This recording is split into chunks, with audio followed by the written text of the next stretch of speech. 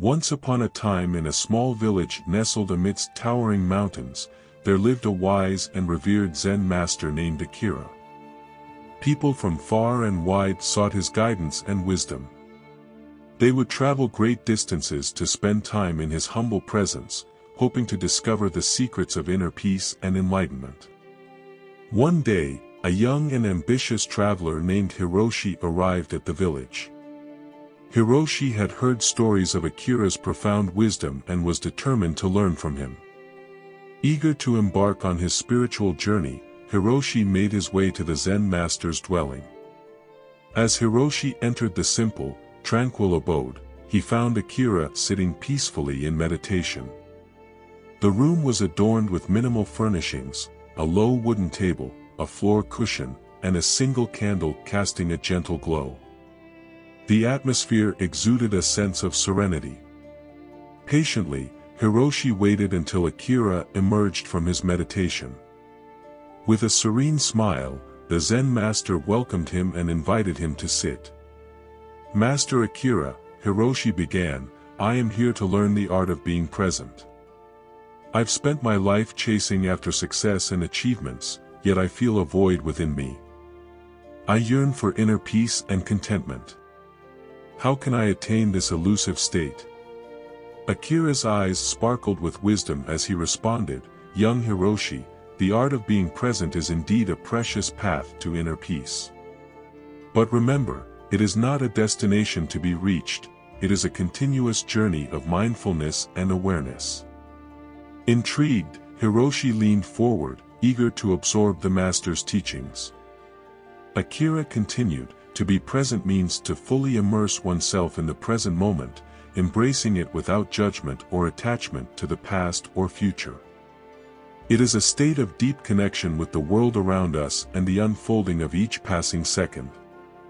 The young traveler nodded, captivated by the concept. Akira reached for a small teapot and began pouring tea into 2 delicate cups. Hiroshi observed the master's graceful movements, intrigued by the simplicity and mindfulness with which he performed the task. "As you sip this tea," Akira said, offering Hiroshi a cup, "be fully present. Engage your senses. Feel the warmth of the porcelain against your palms. Inhale the delicate aroma. Taste each sip as if it were the first and only taste you will ever experience." Hiroshi took a sip, following Akira's guidance. As the flavors danced upon his tongue, he realized how often he had mindlessly consumed meals and drinks, never truly savoring the present moment. "Being present is not limited to a specific activity," Akira explained. "It is a way of life. When you walk, be aware of each step connecting you to the earth. When you listen, truly listen, without the constant chatter of your thoughts. When you engage in conversation, give your undivided attention to the person before you.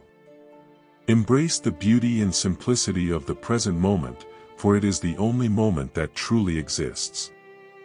Days turned into weeks, and Hiroshi continued to immerse himself in Akira's teachings. Gradually, he began to let go of his incessant worries about the future and regrets about the past. He discovered the profound joy of being fully present in each moment, embracing life's simplest pleasures with gratitude and a newfound sense of purpose. With a heart full of gratitude, Hiroshi bid farewell to the Zen master, carrying the art of being present within him wherever he went.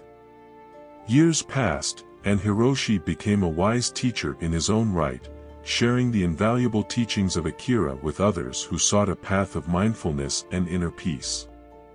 He would often say, "The art of being present is not a destination but a perpetual journey." As we learn to embrace each passing moment, we find the true essence of life and discover that all we need is already within us.